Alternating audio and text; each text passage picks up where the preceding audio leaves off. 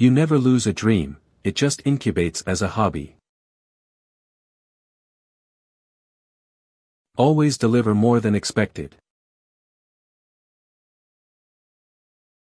If you're changing the world, you're working on important things. You're excited to get up in the morning. Especially in technology, we need revolutionary change, not incremental change. Have a healthy disregard for the impossible. You need to invent things and you need to get them to people. You need to commercialize those inventions. Obviously, the best way we've come up with doing that is through companies. We're at maybe 1% of what is possible.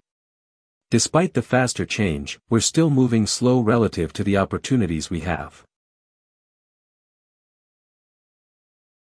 I think it is often easier to make progress on mega-ambitious dreams. I know that sounds completely nuts. But, since no one else is crazy enough to do it, you have little competition. Lots of companies don't succeed over time. What do they fundamentally do wrong?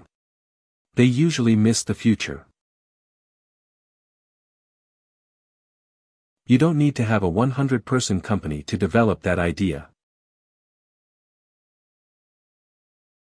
Especially in technology, we need revolutionary change, not incremental change. Small groups of people can have a really huge impact. If you're changing the world, you're working on important things. You're excited to get up in the morning. Invention is not enough. Tesla invented the electric power we use, but he struggled to get it out to people. You have to combine both things, invention and innovation, to be successful. We should be building great things that don't exist. The ultimate search engine would understand everything in the world. It would understand everything that you asked it and give you back the exact right thing instantly. Especially in technology, we need revolutionary change, not incremental change. You don't need to have a 100-person company to develop that idea. Always work hard on something uncomfortably exciting. It's very hard to fail completely if you aim high enough.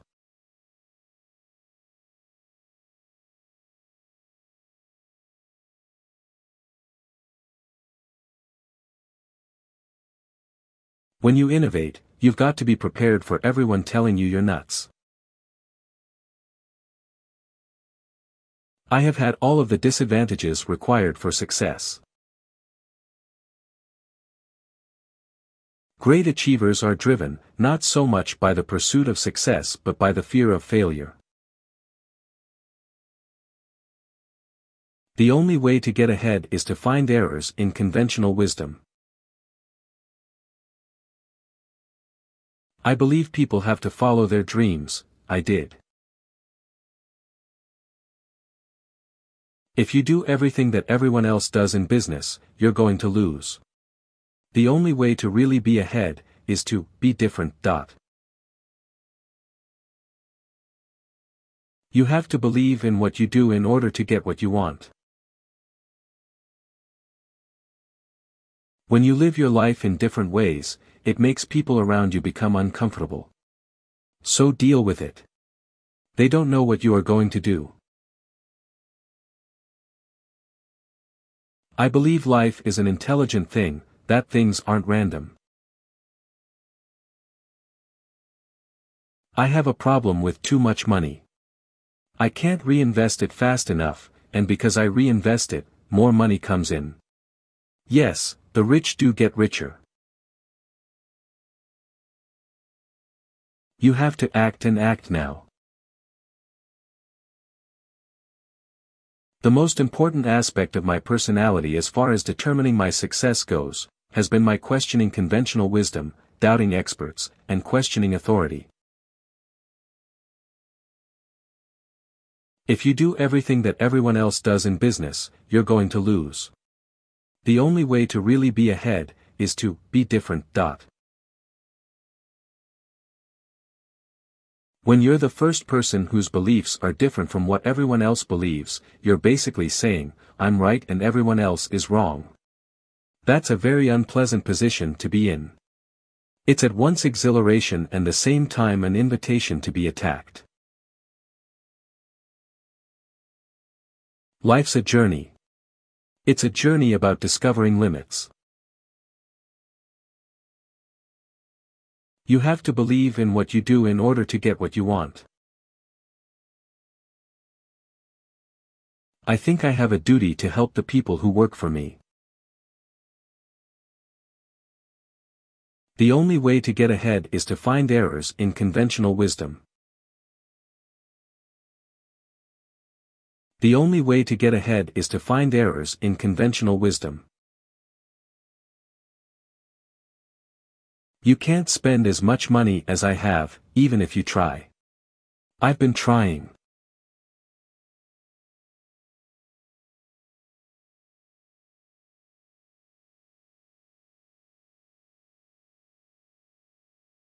I feel like this year is really about, the year of just realizing stuff. When you grow up on camera, everybody feels like they know you, but they don't. I just want to inspire my fans to be whoever they want to be, because that's what I've always done. I'm not materialistic. I love nice things, but I don't live my life with them. I know how influential I am over my fans and followers. I feel like everything I do, my hair color, my makeup, I always start these huge trends, and I don't even realize what I'm capable of. I never really post personal things on social media. It's like my one place that I can just be free. I'm a businesswoman, and I run a successful business. I have to make executive decisions every day. I don't really regret anything.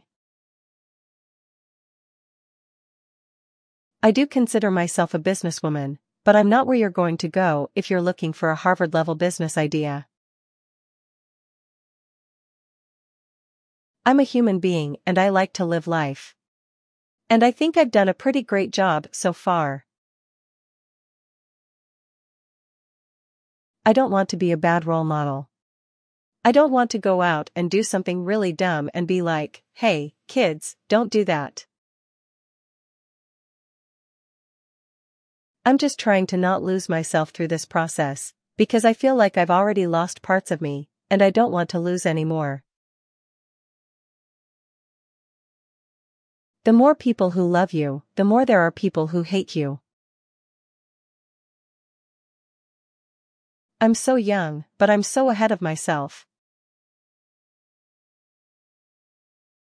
I know I get a lot of hate, but I don't care. I just let it roll off my back. I'm like, whatever. I don't really think I have anything to prove. I'm always trying to be different, and that's what I like about myself. I don't want to start acting and not go to college, I just want to not go to college right now. I do everything I want to do, I have my dream job and the freedom to be creative. Life is about being happy, being who you are, and I feel like we are so blessed to have the support system and the best family to really just support each other no matter what we're going through.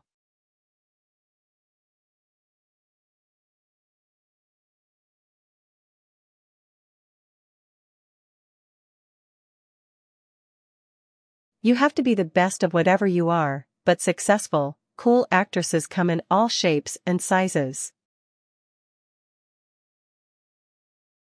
I don't think of myself as a role model for others, but I like to live my life by my own integrity. So, in that sense, I might be a positive influence. I do believe you should get over your insecurities and just try to be the best you can. I think we all have the same struggles in our lives, and we all need the same kind of inspiration. We all need to be reminded of what we can be capable of. I've always been a little insecure about my public persona, and being on PETA's worst dressed list was the last straw. Goodness gracious, I could have cried. But I didn't, thank goodness. I'm not into depriving myself of things. I'm not into suffering. I'm not into dieting. I'm into living life and doing things that make me happy. I'd like to be a good role model and set a good example for other girls. I think I'm finally getting the hang of this communication thing, so I'm excited. I don't want to be a stop-and-start actor. I have this need to feel like people understand me. I'm always looking for the next thing, the next challenge, the next role, the next project. I'm never satisfied. I don't think there's ever a wrong time for a polka dot. You have to be okay with your own fears. If you're an honest person, you'll make mistakes, but it'll be okay. I believe that you can change your life, but you have to be willing to take the risks, and you have to be willing to work hard for it. Being perfect is being flawed, accepting it, and never letting it make you feel less than your best. The only way you can measure your success is by reflecting and seeing what you want out of the experience. And then setting a new goal. I've learned that you can't make everyone happy. The only way to do something is to just do it. It sounds really simple, but it's true. Success is different for everyone. Everybody's got their own version of it. For me, success is fulfilling my potential. You can be 1,000 different women. It's your choice which one you want to be. It's about freedom and sovereignty. You celebrate who you are. You say, this is my imperfection. You say, I'm doing my best. I try not to be too hard on myself, because I know that I'm not perfect, and I'm going to make mistakes. I'm not afraid of being sexy. It's a part of who I am. It's a part of my personality, and I think everyone should embrace their inner sexiness.